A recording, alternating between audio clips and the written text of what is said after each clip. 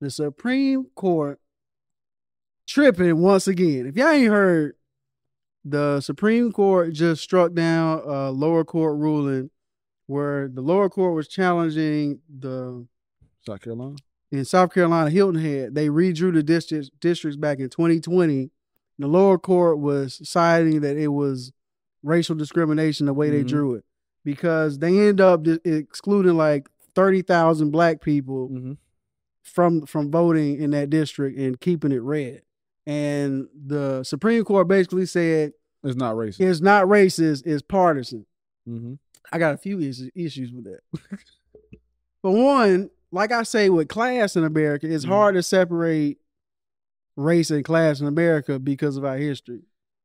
I'm gonna let you finish. The same way as like when it comes to parties in America, like it's I understand what they're saying is partisan, but like you know who black people normally vote for in elections, and you know why we normally vote for that. It's not even black people; it's most people. Most people in America is going to vote Democratic. Yeah. Most people are progressive in America. That's why we have these things that help Republicans, like gerrymandering, or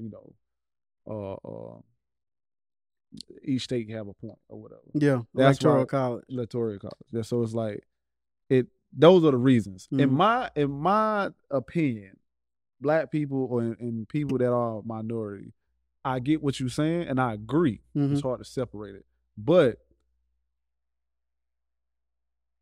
us as minorities should really make it a class issue and not a race issue, because this is going to happen. Politically speaking, that would go over better. That would go over. Yeah, it would go better. much smoother. Yes. Yeah. Because just like Dave Chappelle said it, he said, y'all are poor whites. He doesn't care about you. Yeah. He's not going to make laws, or these Republicans are not going to make laws and stuff for you. Even though they look like you, you may be more empathetic towards them because they look like you, but they're not empathetic towards you because they're not in your situation. They don't know nothing about the struggles you go through. Yeah. Black people know more about your struggles than the rich and famous. Yeah, we more closely related than they are to you. Yeah. So that's why I think the fight should be more of a class issue, because it'll go over better with people.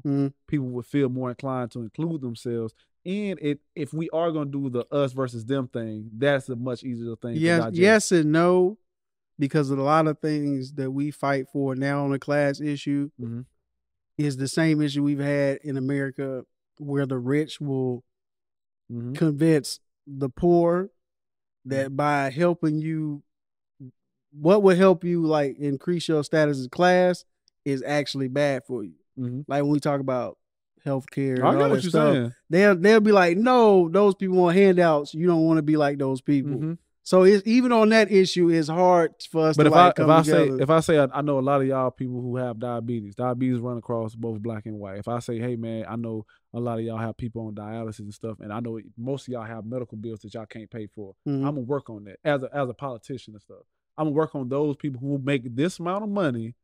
I'm gonna work not only on your student debt, I'm also gonna work on these, which is like one state, I want to say Arizona. Not Arizona. Arizona don't be doing stuff like that.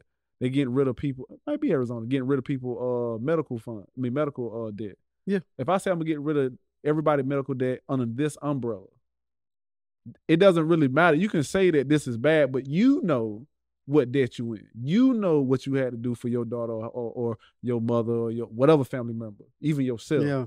That'll go over well. And for may reasonable say that, people, I understand. Works. Listen, because they've been passing those laws. You remember when they was like, when they was asking people how you feel about Obamacare, they was like, we hate that. And it was like, when they get rid of the Affordable Care Act, they was like, see, that's what I'm saying, right? Yeah. It's the same thing with like the abortion thing, right? You're on their side until it gets snatched, but you're on my side once you get it.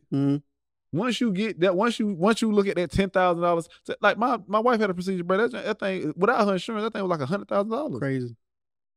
I seen the $70,000 tag. The procedure before that was like 20 something. Gone. Now, what people don't have the insurance, they had to get that same procedure. And I'm saying that's the issue though. It's a good argument until it's too late. Because what happens, and especially on the right, they misinform they people, so they don't like. That's why they don't know the difference between. They don't know that Obamacare and the Affordable Care Act is the same thing. So when they snatch Obamacare, they like, what happened to my insurance? Like, well, this is what you wanted. Too. So a lot of times, because they be talking dead to people's faces, and we be like, no, you want to keep Obamacare or you want to keep the Affordable Care, and they'll argue. You send me countless clips of them arguing in their face. Like, no, this is good for you. And then they argue them down, and then they end up taking the law away, and then they end up looking stupid. Bro, you can sell that though, man. Like that's what I'm saying, bro. Like, I get what you're saying. I think you're right.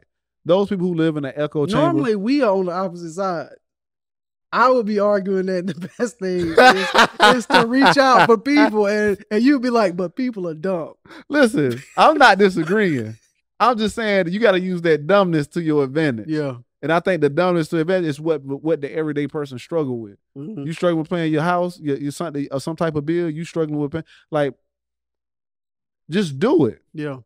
Like what they doing with student debt. A lot of people who have student debt, they complain about the student debt. You think they complain about it being off? They not. And they need to advertise that more. That's what I'm saying. If that's what I'm saying. As Democrats are bad at marketing. Yeah. I don't know why. That's an easy market. I'd be out there just be plastered everywhere. That's an easy market, bro. Yeah. But like I was saying, bro, it's like if I give it to you, you don't have a choice but to take it. And if you take it and you like, oh, my credit went up, or this is a financial burden I ain't got to worry about. What if I tell you, I'm saying, we gonna give you more benefits at your job? What if I tell you we gonna do unions, and you may think unions bad, but I make you look at what the police have done and making sure that you gonna have that same advantage. Well, they gotta feed you. They have to like pay you a certain wage. Not only that, if you have any issues they have to address it. Yeah, your HR will be better. I'm with all that. No, I know you with all that. You know what I'm saying? But if I present, but how do you convince them? But I wouldn't even mention race. I wouldn't even mention that. I would mention class. I would bring up people's taxes. Bring up that. Bring up you making less than 40,000. Bring up you making less than 60, 70,000. And how I'm gonna do this to benefit you. How I'm gonna take from them, put it here for you, so you can be better off. So you can feed your family. We've been doing it. We've been yelling tax the rich. They need to. Bernie Sanders been damn near having seizures yelling that message. It's like, how many times I gotta tell you, these people ain't paying their fair share. We want to relieve the burden for you, and we want to give you all these benefits, and they like, no, no, because the thing that the right has done a good job is thinking those things are handouts. And convincing them that they can get to that point. They don't get no handouts. And if they do get handouts, when they benefit, you benefit. Or they earned it. Trickle down economics is what they've been selling. Let me show you how that's a lie. And they make you think, hey, one day you can get to that point. And if you get to that point, you don't want to pay all that taxes. I'll sit down there and ask them, like, so what's the benefit when they do good? What did you get? What did you make out of that? Okay, cool. So, but if I was to say, I'm going to do this and that and third, what would benefit you? Oh, this, that, and third. So why are you... Like, bro, I think that works. But if I take out race, bro, if a person takes out race and you just, it's not, listen.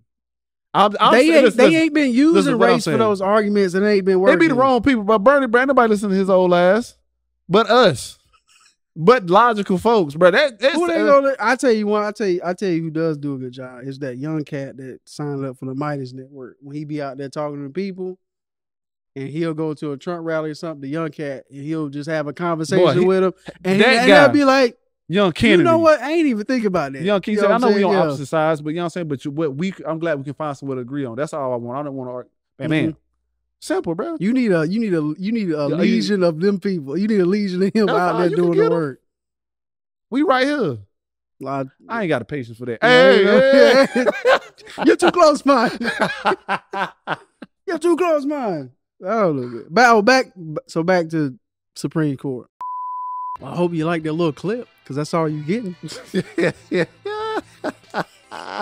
Our full podcast, you can find it on Patreon. That's where we put all our video podcasts. But you can also listen to it on iTunes and Spotify.